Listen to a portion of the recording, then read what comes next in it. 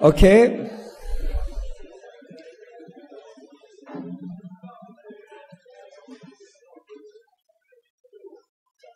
We will resume now. And as far as I know, up to now, there is no change to this morning program. So what you have in your quick reference card is correct. I mean, first day we don't have any change, and it's the last day of the meeting also. Before we start the first talk, two announcements. First announcement has to do with the survey, the Swiss-Prot survey. We want to give a big thank you to all of those among you, more than hundreds, which have taken the time to be interviewed for that survey. And there are still some of you which have still the survey papers which have to complete. I mean, please do not forget to give them either at the reception desk here or to any annotator with a red dot. It doesn't need to be the one who interviewed you, but please do not leave with this survey. It would be stupid not to give it back. And what we will do with the survey, we will of course process the results, try to summarize it in a nice way and make it available to all of you, but also to the rest of the community. When exactly, I don't want to give a date because this summer is very busy. Somewhere in the autumn we will do this. So that's the first announcement. Second announcement, there is about the hotel. Everybody changing rooms at the Oasis Hotel should check out and check in to get a new key card. You can do that when we come back, so don't need to rush out and go to a taxi. You do this when we come back just after the end of the meeting. And if you're staying on at the Oasis Hotel for any reason, vacation, ISMB, and so on, please check with the hotel reception at one point, once people have gone and there is not a big queue at the reception, that they have the correct checkout date for you, because in a few cases, they didn't have the correct checkout date. So please do this. Okay, so let's start with the scientific program. And I'm happy to welcome, as the first speaker of today, Alex Bateman. Alex is at the Wellcome Trust at the Sanger Institute in Kingston, so part of the Wellcome complex of institutes. And I would say he has always been interested since he started working in this field with Cyril Chotia in domain organization of protein. And that led him to co-found with other people, which I will mention later, the Pfam database. And across the years, he has been more and more involved in it. He's, of course, heading it, for already a number of years. I don't know since then, but 9 years, so. But he's not only involved with Pfam, he has also developed a database of RNA motif called Pfam, and he has become recently also the principal investigator for MEROPS, which is a wonderful database of protease and protease inhibitors, which was created by Alan Rowlett and Neil Rawlings. And Neil Rawlings still works on this with Alex. And also is responsible for the NAR database special issue. He's the editor of that issue, and he's an executive editor of Bioinformatics. As geographical links, I put Newcastle, Cambridge, MRC, and Kingston. As biolinks, I put Cyrus, with whom he worked, Sean Eddy, Richard Durbin, with whom he has been involved since the beginning of Pfam, Ewan Burney, of course, Corinne Yates, Neil Rawlings, and I would say everyone in the Interpro Consortium. Now, let's leave 2 minutes the introduction of Alex for one thing. And that's maybe the privilege of the organizer to do a small, mini presentation of 1 minute, and you will see it's relevant. I think that it's important to say that competition can be healthy when it's done in a respectful atmosphere and when the user community benefits from this competition. And I think it's important to recognize that Interpro is the best example of such healthy competition. You have a number of groups, each working independently, doing their domain and family database, yet integrating all their efforts so that the users does not, basically have to see all of the different things that goes behind and have only a unified, set of discriminators. Pfam and ProCite have always had complementary aims. Pfam is more exploratory for annotating genomes, In ProCite, we tend to use ProCite for own annotation of proteins, so we're going to more details and specific residue annotation. And, I mean, it's fair to say that Swiss-Prot annotators at Geneva, at EBI, or in Brazil, always make use of Pfam. Any protein with domain, if the domain is not covered by a ProCite descriptor, we use a Pfam, and we have a domain list where we have many, many of those domains coming from Pfam. So we're grateful for all the wonderful work that Pfam Group carried over the years. But also what I want to do now is ask Nikki Mulder to come to the podium. Are you here, Nikki? Please come in. We owe you, all of us, a big thank you.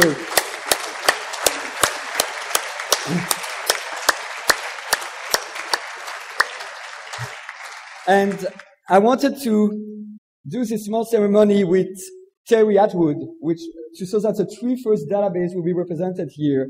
The one which was at the very beginning of unfortunately, as you know, she was what we call variged, so she couldn't come. So on behalf of the three database, here's a small Swiss dive, and thank you for all that you did.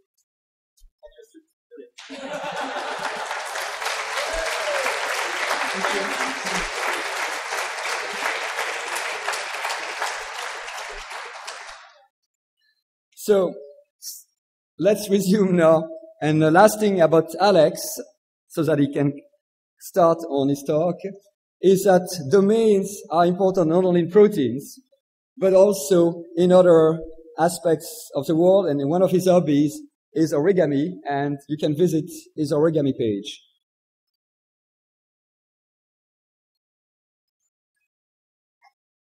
So, Alex, I'll let you.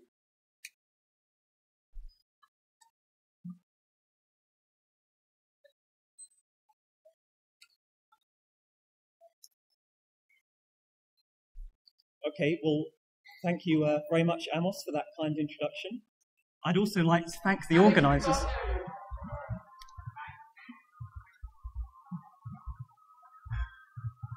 Okay, is that working now? Yeah. Great. Okay, so thank you very much, Amos, and I'd particularly like to thank the organisers for giving me the opportunity to hug Nikki Mulder. Thank you very much. Okay, so classification is really at the heart of science. It allows us to organize our knowledge, make hypotheses and predictions about our data, and that's really essential. So Pfam is a classification of protein families, and Pfam's goal is to try and correctly and completely annotate and classify all the protein families and domains in nature. So it's a large international collaboration, and the top line of names here are the people who are currently working on Pfam, and below are the long list of people who over the years have helped in one way or another.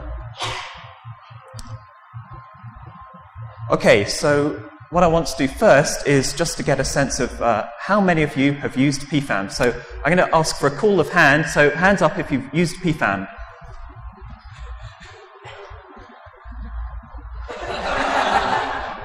Okay, well that's very comforting, but there are still plenty of people there who didn't put their hand up, who haven't used Pfam, and I'm going to try and persuade you that you should, and also I'll give you an introduction to Pfam, so that those people who've never heard of it, really don't know what I'm talking about, have some idea.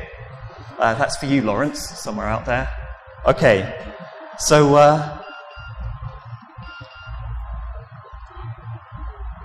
so Pfam is a collection of protein families and domains, and here is shown a whole bunch of some of my favorite proteins, and each of the boxes and bubbles represents a protein domain.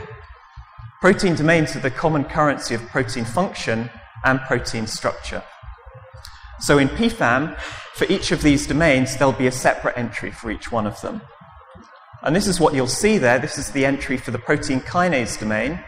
And you'll see there's protein structure there. On the right-hand side, we have annotation, kindly provided by the Interpro Consortium, as well as Go annotation also from Interpro. And if you scroll down this page, you can get all sorts of information, multiple sequence alignments, phylogenetic trees, graphical views of what all the domains are in the protein, and so forth. So, I'd really recommend that you do go ahead and use Pfam.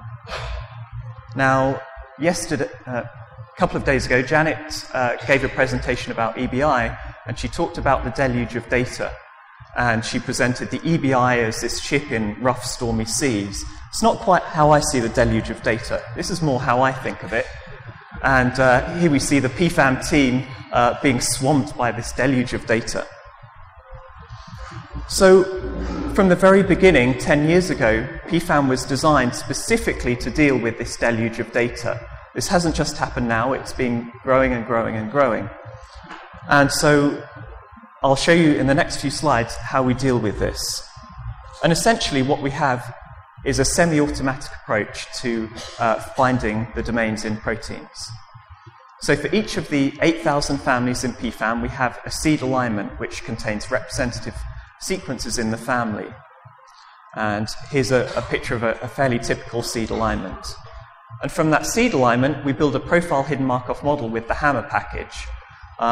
So hidden Markov models, they sound complicated. They probably are. So this is what David Littman said about hidden Markov models. This is the head of NCBI.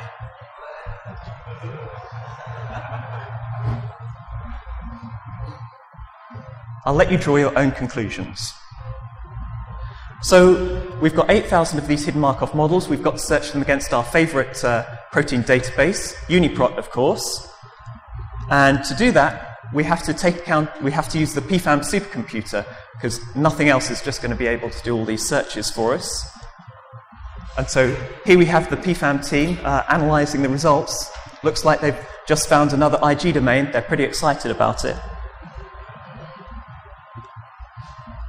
Okay, so once you've searched Swiss-Prot with a Pfam supercomputer, we look at the output of these searches and we choose a threshold, and we choose the threshold separately for each family.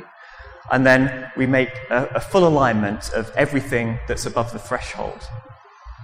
Now, these alignments, what we try to do is make sure that there are no false positives in any of the alignments. So we try to get as much as possible, but we will not tolerate any false positives that we know about.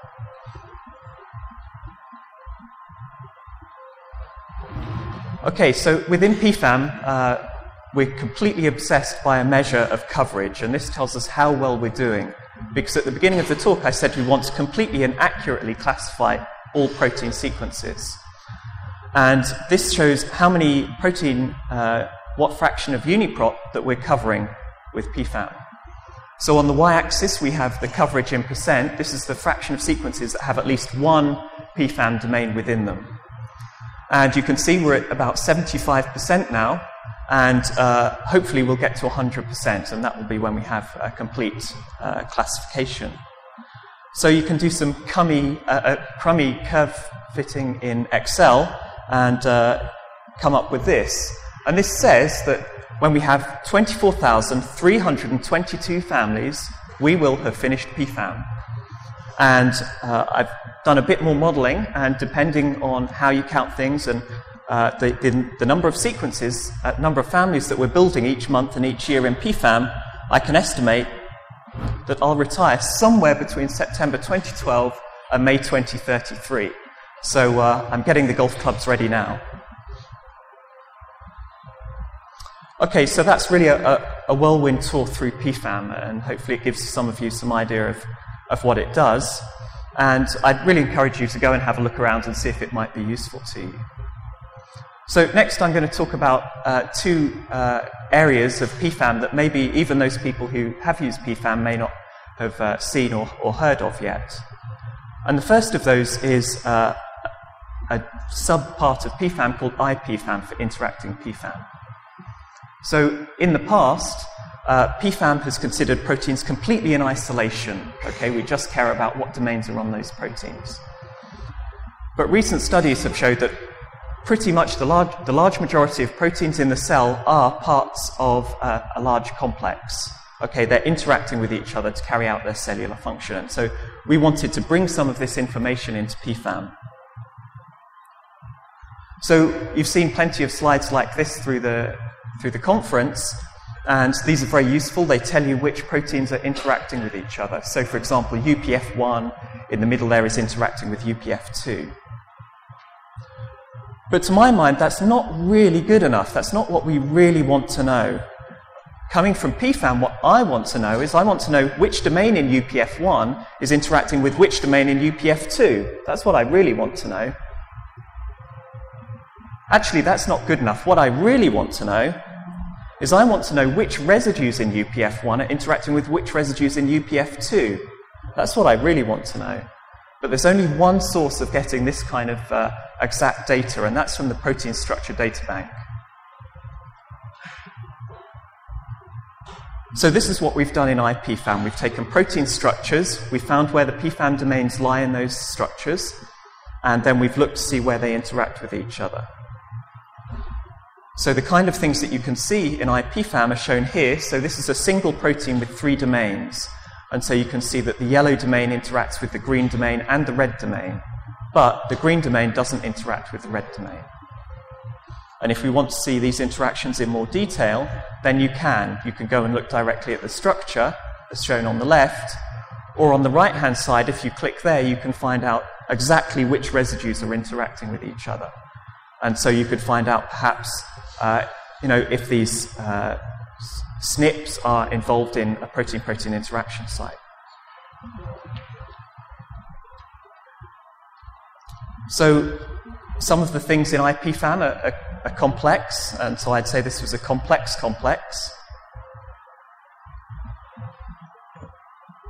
And if you wanted to understand what domains and protein chains were interacting in this molecule, frankly, you'd have to get a viewer open, get a highlighter pen, and draw lots of sort of circles and squiggles, but actually iPFam makes this much simpler. So here we have this complex.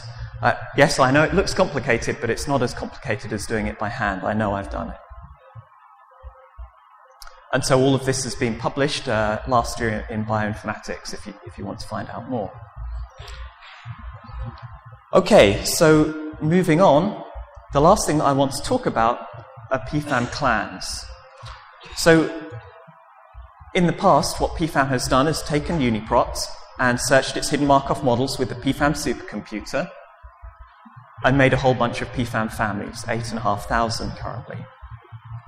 And we ensure that none of these families overlaps with each other. Not even one single residue in Swiss-Prot can belong to more than one Pfam family.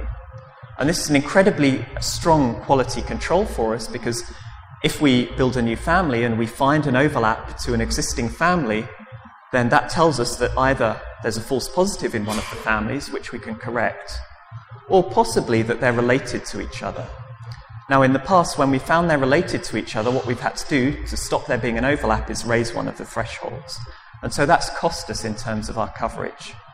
So what we've done is we've introduced Pfam clans, and these are where we group together families which we know are related into these clans. And in a clan, we can lower the thresholds and allow them to overlap.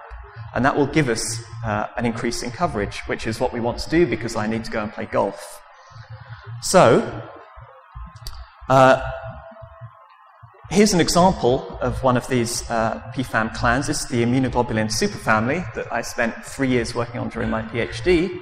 And so each of the blue boxes here represents one of the Pfam families.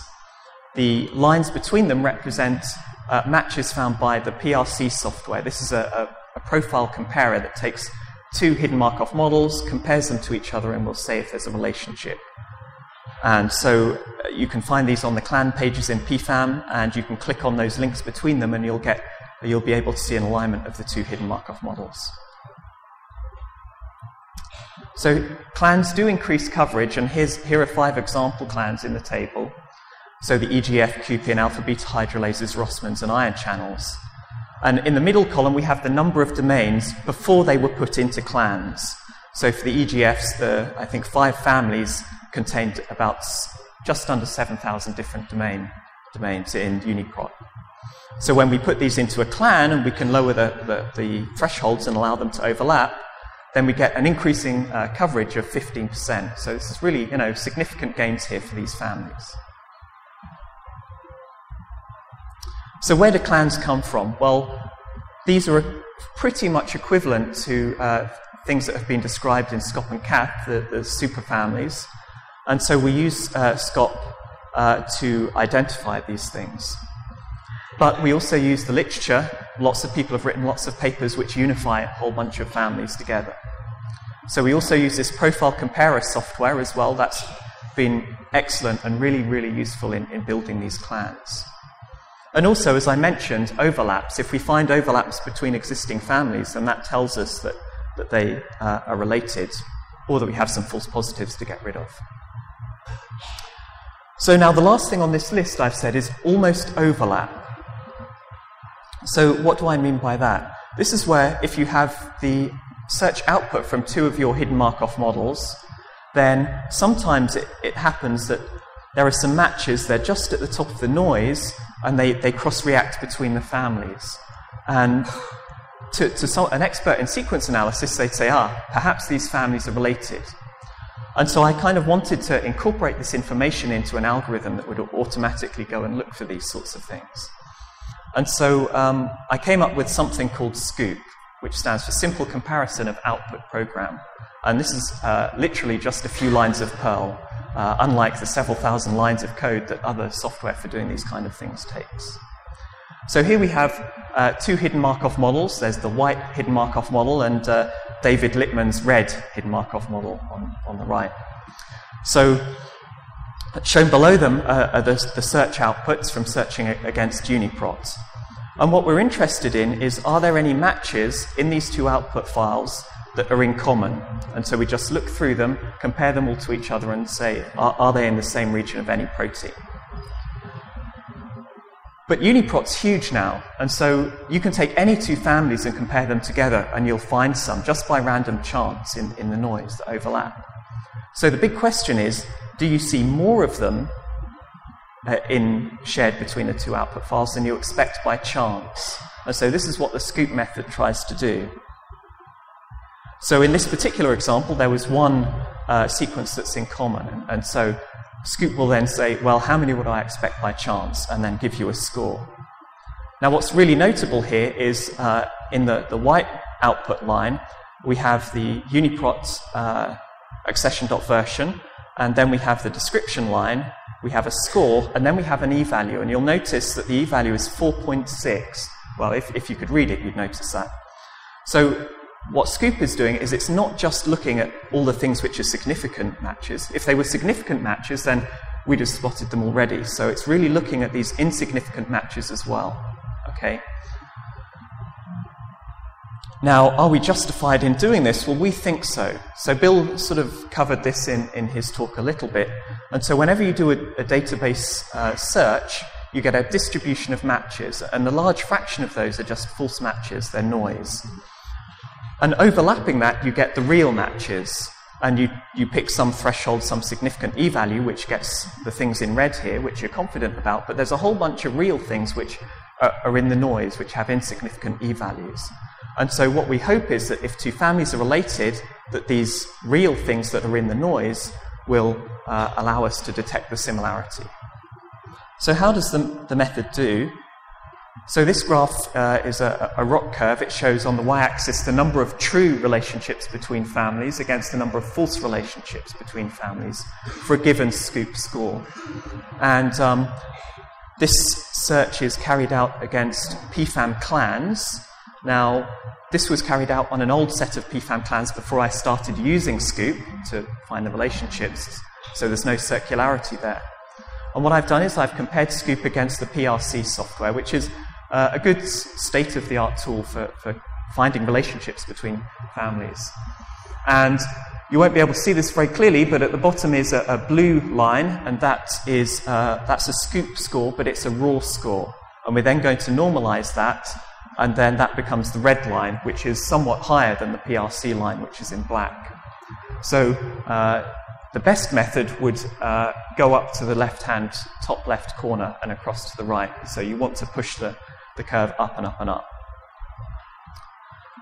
So the method works, despite being supremely naive. It's just amazing. I was extremely surprised by this. Okay, so this allows us to find lots of interesting novel relationships, and I just list a few of them here. And at the bottom, one that I've picked out to show you as an example is Duff 283. So DUFs are domains of unknown function in Pfam.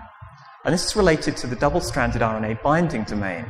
And well, who cares? It's another double-stranded RNA binding domain, but it's the proteins that DUF283 is found in that makes it interesting.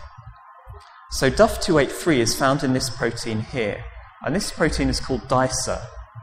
So DICER is the enzyme that's involved in cleaving messenger RNA in the RNAi process, and also in processing microRNAs.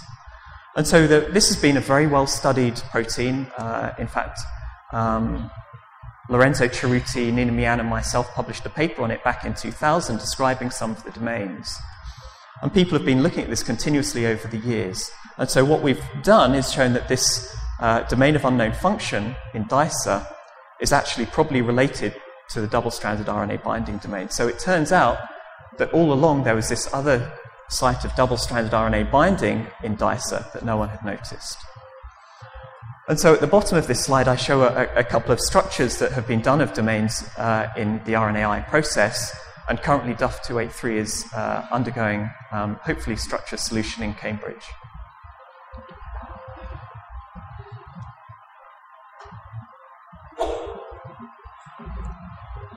Okay, so next I just want to, before I wrap things up, I wanted to say a huge thank you to all the annotators involved in the Uniprot knowledge base.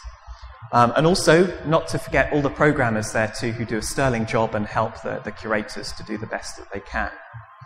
And so this is how I think of all you people, and I'd like to say thank you very much to Amos and Rolf's weapons of mass curation. And there they are.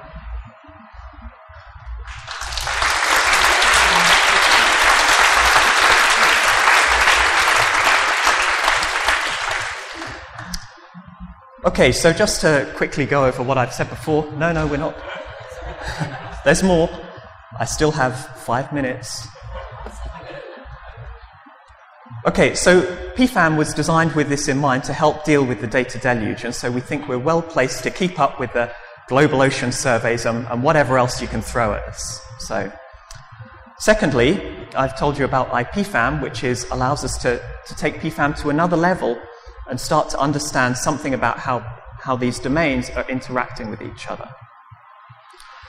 And finally, Pfam clans are this way that we can start to increase the coverage of Pfam and say what families are related to each other. And the bonus of this is that it increases our coverage. And as my final point, and this is my final slide now, I'd really like to thank, of course, Rolf and Amos for giving me the opportunity to come and play in their protein world. So thank you both very much, and thank you for your attention.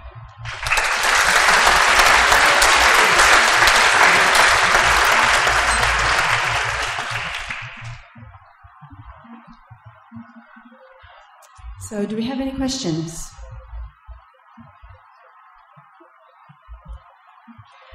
I was curious, between when you retire, how many families do you think you'll have? Do you have any way of knowing?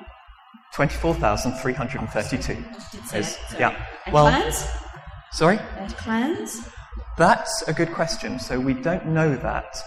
So Cyrus Chothia many years ago estimated that the majority of sequences would fall into no more than 1,000 superfamilies. And in fact, that's more or less why that motivated us to start Pfam, because the problem was finite and we only needed to build 1,000 of them. But unfortunately, we didn't really read the small print, and that was the majority of proteins. It turns out that there's a very long tail of superfamilies, which we have to do. So I'm hopeful. I think 2012 is very, very optimistic. Good luck. Thank you once again. Thanks.